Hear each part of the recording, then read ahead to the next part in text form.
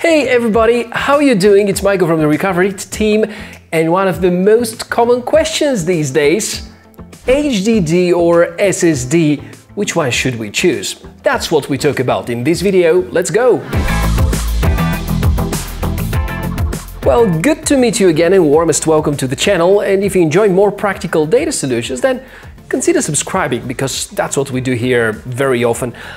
And we know it's very hectic to choose the right storage solution for you among the so many options you can go for nowadays. But of course we can narrow down the best possible choices for example, beefing up your laptop with a lot of storage, down to hard disk drives or solid state drives.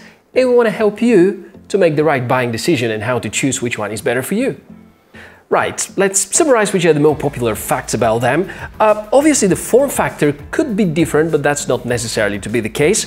There are a lot of drives which look like that, and they could be either HDD or SSD. And again, HDD stands for hard disk drive, and they are based on spinning plates where your data is being stored.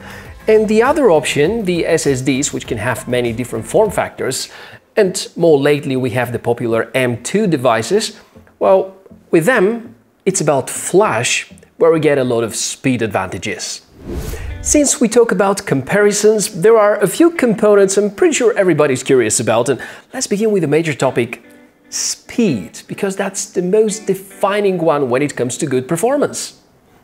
While choosing a storage drive for your PC, speed is going to be the major decisive factor, and to be honest, there's a significant speed difference between those two drives, since HDDs drives use spinning disks in order to perform read-write operations. They're significantly slower than the SSD drives. For instance, if you're moving files using SSD drive, the copying speed can go as high as a few hundred megabytes, whereas the maximum speed when you're using a hard disk drive would be no more than 100 megabytes. In a nutshell, the SSD is at least a few times faster than a traditional hard disk drive. When it comes to pricing, because I'm pretty sure that's going to be the second component everybody's asking about, I think the HDDs are clear winners over here, because they still continue to offer the best ratio in terms of dollars per gigabyte. It's important to know though that in the last few years the solid-state drives are catching up at tremendous pace, meaning that hopefully, probably very soon, the pricing of both is going to be comparable.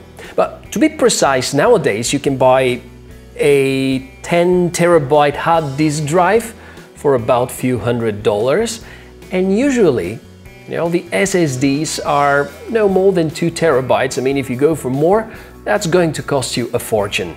Obviously, if you're looking for the budget-friendlier solution out of these, the hard disk drive is the better choice.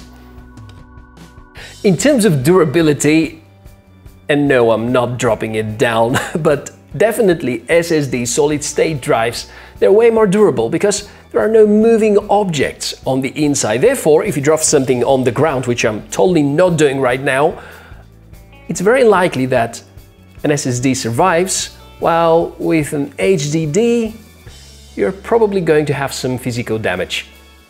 In terms of availability, well, every single computer store is going to give you a great variety of options to choose from, no matter whether we talk about SSDs or HDDs. On the other hand, SSDs are usually for the higher-end laptops like MacBook Pro, where HDDs anyways can barely fit in the latest generations. As for power efficiency, which is extremely important when it comes to laptops, because everybody wants long-lasting battery, and long-lasting battery you're going to get if you have a power-friendly CPU, and a power-friendly graphics processing unit, and a power-friendly storage solution. Well, the HDDs, having so many spinning objects inside, obviously require a lot more power compared to these devices, which don't have any moving parts, and it's just based on flash memory. So if you're seeking for best kind of power consumption, yes, there are a lot of reasons to choose an SSD over an HDD. The most important question after getting to know all that is which of these technologies is more suitable to you. And it's very important that you and only you make this decision. And first of all, I would recommend, do an analysis and figure out which is most important for you. What kind of implementation you're going to make. Are you going to make more video edits where you need a lot of I/O? Obviously SSD is a better choice. Or it's going to be just mainly for storing some files like documents, music, movies and so on, where you don't need such a great speed, where an HDD would apparently be suitable. So first of all, think about your specific requirements and what kind of computer you're going to build. Secondly, think about the budget and the money you can spend, because sometimes we have limitations. If you have $200, you have to prioritize more storage or better performance.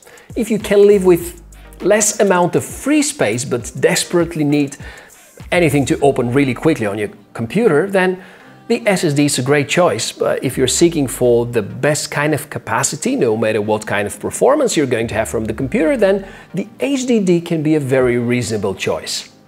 Here's a simple example. If you use your laptop for regular daily tasks such as sending emails, writing blogs, surfing in the internet, an HDD would be the wiser investment. Since your workflow doesn't involve any heavy operations, there is no need to spend hundreds of dollars for SSD.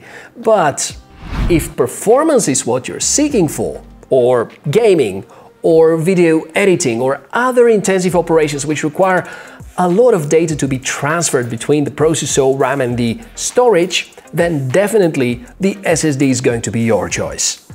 So that's it for today, and I know this is a very tough choice to make, because usually when we build a new computer or when we are about to purchase a new laptop, we usually think about using this device for at least a couple of years, and choosing the right storage solution is definitely going to make you feel much happier with your device. One more thing, that's very typical for older laptops. If you want to quickly boost the speed of an old laptop without having to buy too many extra components, and if you notice that that laptop has an HDD, swap it for an SSD drive and you're going to see a marvelously better performance. And with that, we want to wrap up today's episode.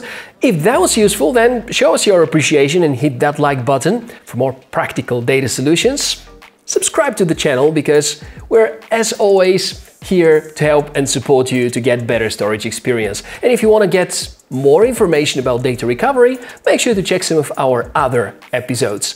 Well, let me know what you want to see next. Comment below and tell us what kind of tutorial you want us to make for you. That's been it for today. My name is Michael and I'm looking forward to see you in the next episode. Bye!